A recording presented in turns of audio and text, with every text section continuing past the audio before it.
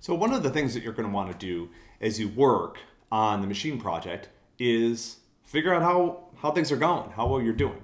I want to show you how to do that because it's a little bit tricky. So we've given you, the machine project ships with a couple of different tasks that you can run that are useful. And actually, I should show you a couple of them here. So let's run the check style task. This runs check style, which checks your code for problems. If there are problems, it'll print them off here. And it's a little bit easier to address them this way than it will be when we run the grading task in a minute. You'll see that it takes a minute to get started. It fires up, and then one thing that can be a little confusing with this view in Android is that there's kind of two panes over here. There's one on the right, but then there's also this one on the left. And sometimes if you click around in here, you can find more useful information. So for example, this will actually bring me exactly to where there's certain check style problems. Like in this case, I have an unused import, which check style doesn't like. And this is left over from an earlier demo where I was using the logging tool built into Android, and so I would have to get rid of this before I submit it if I wanted to get full points. So that's one thing you can do. Another thing I've added to help you out is I've also included a formatting task. So check style is going to check your code to make sure that certain format constraints are implied, but it's also possible to automatically format code. And so there's a tool by Google that we've integrated with your project. And this will apply certain formatting rules, and you've seen it's made some small changes and things like this. And I actually think one of the things it did was it got rid of that unused import that was causing me trouble, right? So now if I go back and run the check style task again, I think that problem has gone away, right? There are still other check style problems that I need to fix, but these are in here intentionally for you to get to.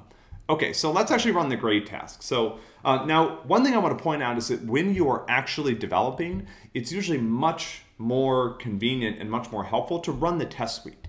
Don't run the grading task as part of your workflow, right? Run the test suites. The test suites work, and they will usually give you better error messages and better failure output than the grading task were. The grading task is really the thing you run kind of at the very end when it's like, okay, I'm ready to submit for the early deadline, or I'm ready to submit at some other point. And that's what I run here. But if I really want to see my grade, I'm going to run this grade task. So I run the task. Now the thing that's confusing here, I'm going to show you in a minute. When the task finishes, unless you got full points, one of the test cases will have failed. And when one of the test cases fails, what you'll see is that Android Studio is going to show me the failing output from that test case rather than the result of running the grade task. And again, this is just a little bit confusing if you're not used to it. So you'll see right here, there's an assertion failure in one of my tests because I haven't finished the MP yet. And so it shows me this, whereas if I go down here on the left and click on app grade, this is the actual grading output. So you'll see that there's this nice summary that's printed. I have not earned any points yet on this MP because there's check style problems, and I haven't managed to pass any of the test cases yet.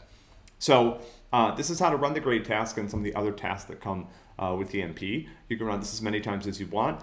One thing I want to point out is this is the exactly same code that we run when we grade your MP for an official score. So when you submit, and we'll have instructions about how to do that, what we do is on one of our own machines, we run this task. Now, one thing you can get into trouble to is if you change the test suites. So for example, let's do that for fun.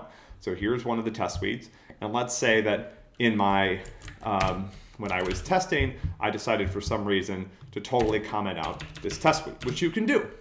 This code belongs to you, so you can do that if you want. Now I'm going to rerun the grader. What you're going to see is it's going to take another minute to think and do its stuff. And you'll see that, voila, I've earned 20 points on the MP, right, by blowing away the test suite. So what I want to explain to you is that when we test your code officially, we take your code and we overwrite certain files to make sure that you don't mess with us, right? So you can't just comment all the other test suites and then get points. See, it's like, oh, now you have 20 points. Nah, not really.